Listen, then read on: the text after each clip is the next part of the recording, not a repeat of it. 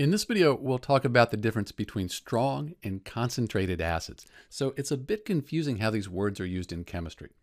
When we're talking about concentrated, what we're really saying is that there's a lot of the acid in water.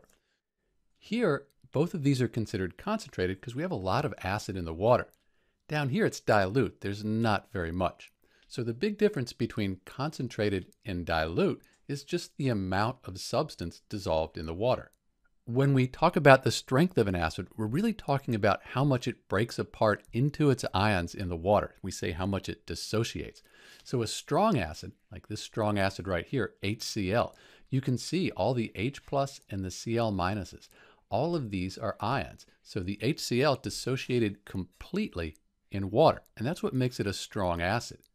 Something like the HF over here, it only dissociates partially in water, and that's what makes it weak. So you can see there's a few hydrogen ions here by themselves and this fluoride ion, but most everything is still bonded together. So a weak acid, we have a weak acid, it's only partially dissociated. So we have two things we need to understand. One, concentrated means there's a lot of it.